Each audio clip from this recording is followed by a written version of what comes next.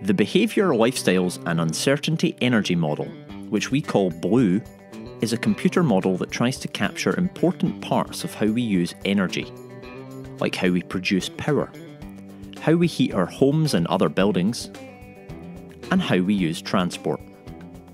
Because all of these are connected to each other in real life, BLUE considers them together as a whole energy system represented by mathematical equations in a computer. As well as representing our current energy system and how things work today, BLUE tries to explore many different possibilities about how it might change in the future.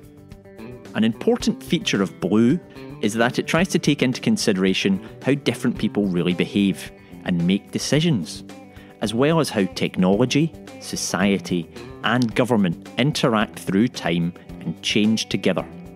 History tells us that sometimes changes in technology, society, and politics can all happen very quickly, but also that changes can be slow, or sometimes new trends that initially look very exciting eventually don't end up going anywhere.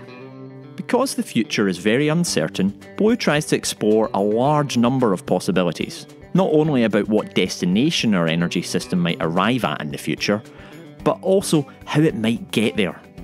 In this way, BLUE tries to build up a map of possible futures and explore the steps that we might need to take to get to them.